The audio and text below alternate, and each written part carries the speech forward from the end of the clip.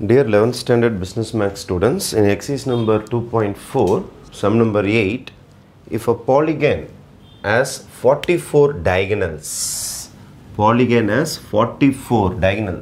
find the number of its sides. நம்ம இந்த sum போறதுக்கு இந்த ஃபார்முலா கண்டிப்பா தேவை. Number of diagonals in a polygon. Number of diagonals in a polygon oda formula வந்து nc2 minus n. இந்த formula மறந்துடாதீங்க. இந்த formula தெரிஞ்சிச்சுனா இந்த sum ரொம்ப easy. Number of diagonals in a polygon is nc2 minus n. இந்த கான்செப்டை use பண்ணிக்கிட்டு தான் இந்த சம்மை கேட்டிருக்கிறாங்க. இந்த ஃபார்முலா ரீகால் பண்ணியே ஆகணும் நீங்க. Number of diagonals in a polygon is nc2 minus n. இங்கே n என்பது number of sides of a polygon. எத்தனை சைடு பாலிகன்னா உங்களுக்கு 4 சைடு இருந்தால் இட் இஸ் a quadrilateral சொல்கிறோம்ல. 5 சைடு இருந்தால் இட்ஸ் pentagon. 6 சைடு இருந்தால் hexagon. 7 சைடு இருந்தால் heptagon.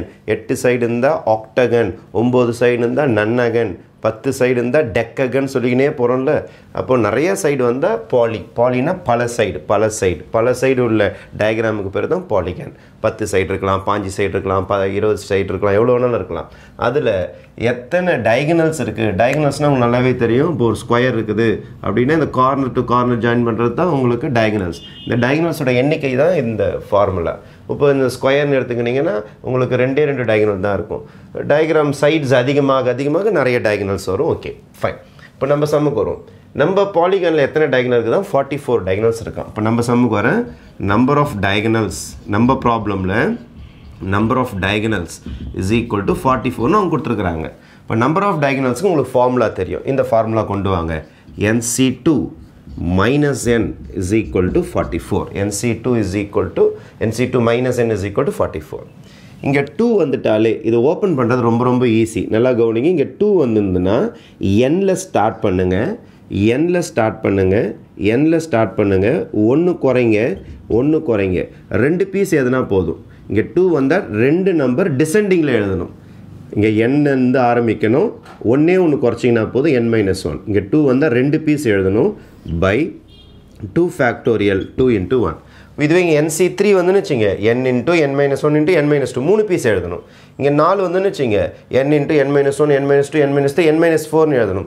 இங்கே எத்தனை பீஸ் வருதோ இங்கே 2ன்னு வந்தால் 2 பீஸ் குறைக்கணும். டிசெண்டிங் ஆர்டரில் குறைச்சிக்கிட்டே போகணும். இங்கே 2 வந்தால் 2 factorial 2 into 1. இங்கே 3 வந்தால் 3 into 2 into 1. இங்கே 4 வந்தால் 4 into 2 into 1. ஃபார் எக்ஸாம்பிள் யாராவது உங்களை 9c2ன்னு கேட்குறான்னு வச்சுங்க. ஒன்றும் கிடையாது. 9ல் ஆரம்பிக்கணும். 1 குறைக்கணும். 1 குறைச்சா 8 by 2 into 1. அந்த ஐடியா தான் இது. ஸ்டார்டிங் நம்பர் இதை அப்படியே போட்டு 1 குறைச்சிட்டு by 2 factorial 2 into 1 minus n is equal to 44. அப்போது நான் என்ன செய்ய போகிறேன்னா இதை ஃபுல்லாக 2ஆல் மல்டிப்ளை பண்ணேன்னா இந்த டினாமினேட்டரும் உங்களுக்கு போயிடும். உங்களுக்கு இப்போ ஃபுல்லாக 2ஆல் மல்டிப்ளை பண்ணுறேன். 2ஆல் மல்டிப்ளை பண்ணால் 2 into n into n-1 by 2 1s are 2. இந்த 2 கேன்சல் ஆகிடும். இங்கே 2 times n ஆகும். ஏன்னா ஃபுல்லாக 2ஆல் மல்டிப்ளை பண்ணுகிறேன்.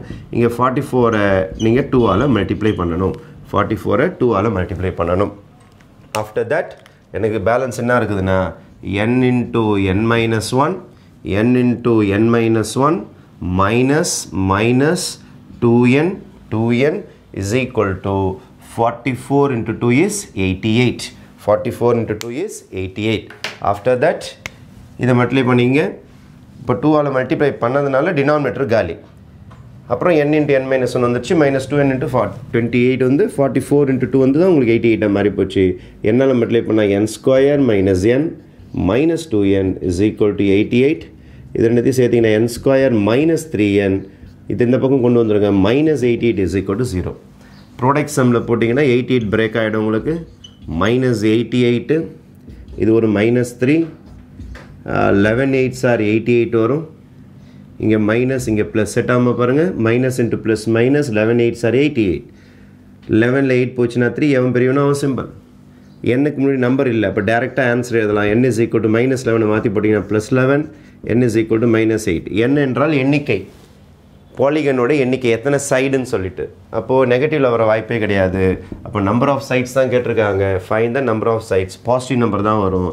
therefore number of sides is equal to 11. This is your final answer for this problem. Okay, thank you.